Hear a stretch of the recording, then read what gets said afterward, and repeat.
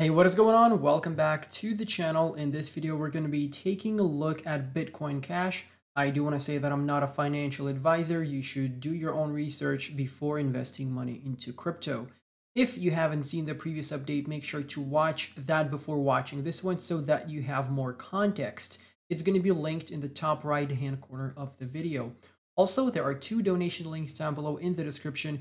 If you want to support Ukraine, feel free to do so by going over to the official websites and donating to the funds directly. The money does not go through me in any sort of way. I want to thank you all for supporting my country and for supporting my channel as well.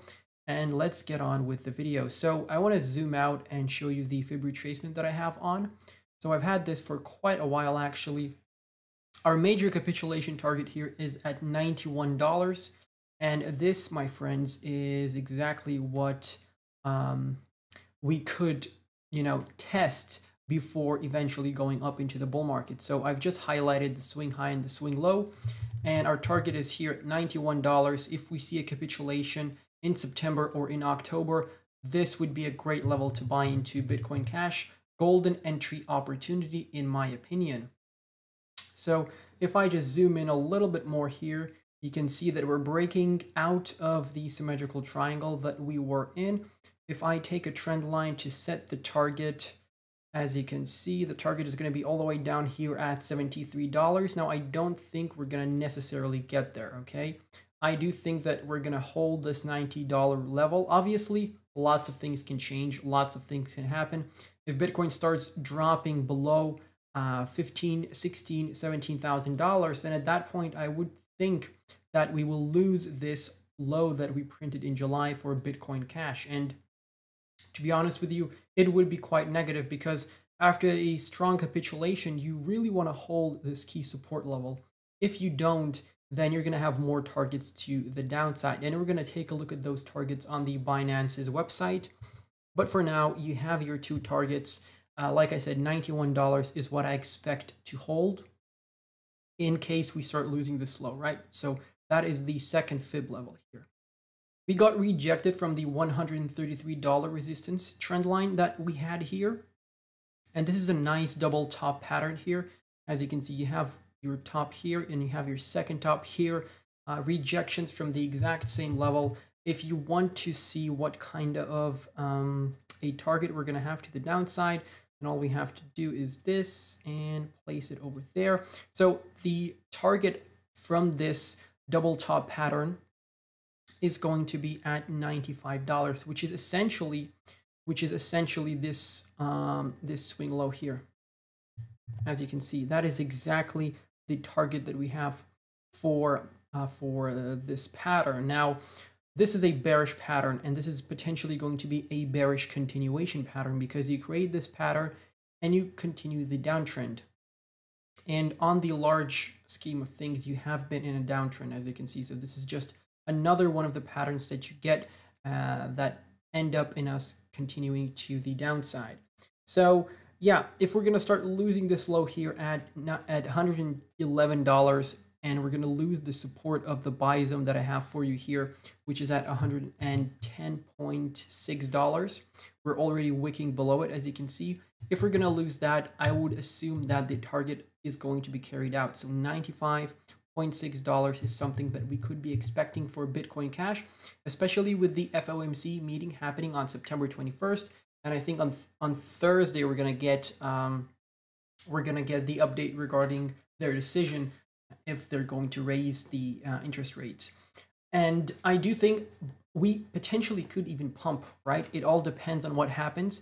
We could see a little pump to the upside, but I highly doubt that. I really think we're going to see another move to the downside. And I have been talking about these events for many, many weeks. So we talked about the CPI data coming out at the beginning of the month. We talked about Ethereum's merge, and we talked about the FOMC meeting. Now, 2 out of those 3 events already dumped the markets, and we're just waiting for the third one, right? And I really, really do think that we're going to see a move to the downside from after the FOMC meeting. So moving over to the daily RSI, your major multi-month support trend line is going to be this white one here, Obviously, you have a little fake out here in June, but you went above that, back tested it as support once again, and then you were off to almost the overbought here. You are in some sort of a symmetrical triangle here as well on the daily RSI. You're breaking down from that.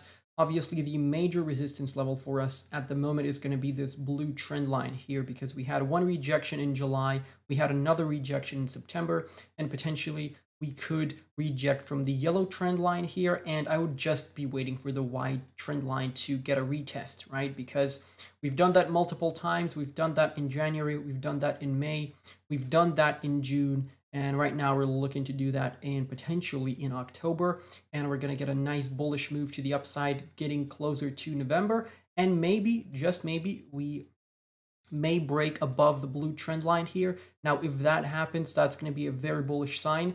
I would wait for us to complete the impulsive move to the upside, and I would take a look at the stochastic on the daily, and we're just going to see how overextended you're going to get on the RSI. If you manage to get to the overbought here, then that's a great time to take some profits. But if not, you're just going to have to be careful, because usually after you break a multi-month diagonal trend line, resistance trend line, then you are going to see a strong impulsive move to the upside. And if you're going to be late on buying, then I would wait for a back test of support of that exact trend line for an entry, and from there you can wait for the next impulsive move to the upside. So just keep an eye on this structure here. Draw this out on your daily RSI. This is pretty important stuff here. A very, very important resistance level for us to break on the weekly, or on the, on the daily chart. I do apologize. So now we can switch over to the Binance website. All right, switching over to the weekly. So straight off the bat, we can see that we're very overextended from the 20 EMA. And this can only mean one thing short to midterm, is that we're going to get a back test of resistance here off of the 20 EMA, which is the yellow line. The 20 EMA is currently sitting at $157. From where we are right now, that is a 40% move to the upside. And hopefully we can get that retest. Also, keep in mind that the gap in between the EMAs is getting very, very large, and that usually means that we are very near the bottom, and especially if it's on the weekly chart. Just like the gap in between the EMAs was pretty large over here. As you can see here, you had a very large gap before you started capitulating. So that was sort of your call to action, basically. So if I just reverse the chart here, Alt-I, if I hit Alt-I, you can see that if this was an uptrend, you would say, or I would say, that we're definitely going to see a back test, at least a back test of the 20 EMA, if not a back test of the 55, so that the EMAs could get closer together, and from there we could see another move to the upside. So yeah, this is just really, really easy. Apply logic to this. If you're going to be going down for quite a while, at some point you're going to see a move to the upside, and it's just going to break the trend. So nothing goes down forever and nothing goes up forever. Just be aware of that and be ready for an impulsive move. I'm expecting it to be in November, just like we had bullish moves into November for the last 2 years. So the weekly stochastic is slowly starting to recover. We're in the midway point here, but expecting us to go to the overbought into November would be a good time to start taking some profits. My stochastic is set to the length of the RSI at 56. So keep that in mind. I want to get less false signals. That's why I have that set up in such a way.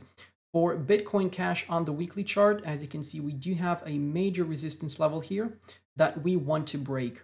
And if I just include, let me just get another trend line here and show you this. There we go.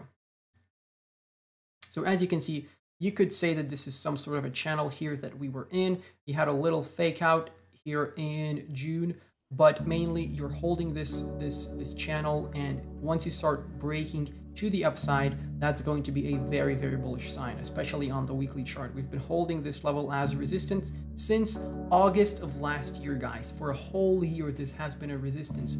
So look for the break of this trend line on the weekly chart. That's going to be one of the most bullish signals that you'll ever see. Also, if you're going to get the bullish cross on the weekly chart where the 20 EMA crosses above the 55, that's going to be a very, very strong sign as well. So yeah, that basically you get the bearish cross, that's your bear market confirmation. You get the bullish cross, or the bullish cross, that's your bull market confirmation. So thank you all for watching. If I missed out anything important on the charts, please let me know down below in the comment section. Feel free to follow me on Twitter. Feel free to join my Patreon. I do drop in my low cap gems in there. You guys can request technical analysis and videos. I started a podcast series on there, a weekly podcast, and the latest episode is already out where I take a look at my portfolio for the first time on YouTube. And yeah, a whole bunch of stuff is in there. So check it out. Thank you all for watching. I'm gonna catch you in the next one. Peace out.